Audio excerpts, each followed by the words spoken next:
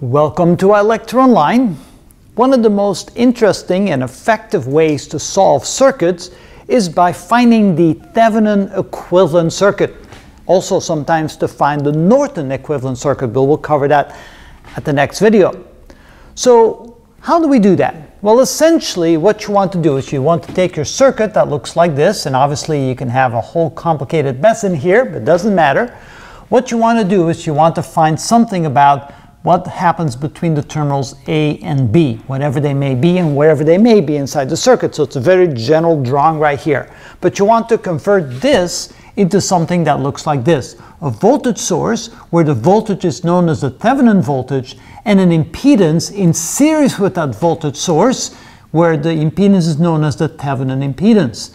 And at that point you can see that it's very easy. Once you have a source like this with a series impedance, it's then very easy to find the current through A and B when you apply a load, and to find the voltage between A and B as the circuit is set up like that. So you can see that it's very easy to solve the circuit and to find information between the terminals A and B once you've converted it from your original circuit into what we call the Thevenin equivalent circuit. So how do we do that? Well, the first thing you want to do is to find the Thevenin impedance. To do that, you take every current source and change it to an open circuit. So you simply remove the current source and leave the circuit as an open circuit. You also then take every voltage source and convert that to a short circuit. Simply remove it and connect the two ends so that you make it into a short circuit.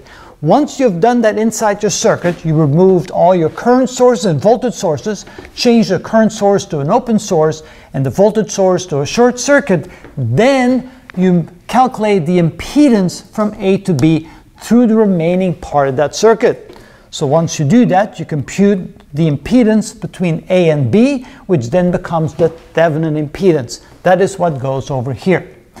The next thing you want to do is you want to find the Thevenin voltage. To do that, you restore your circuit to the original, and you simply calculate what the voltage is between the two terminals from A to B.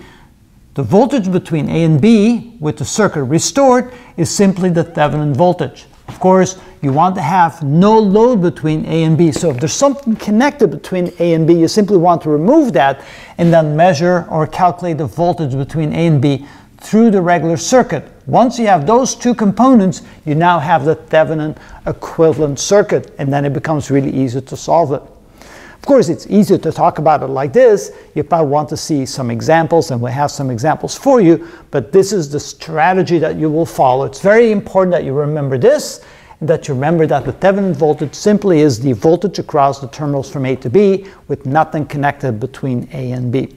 And that is how it's done. That's how we find the Thevenin equivalent circuit.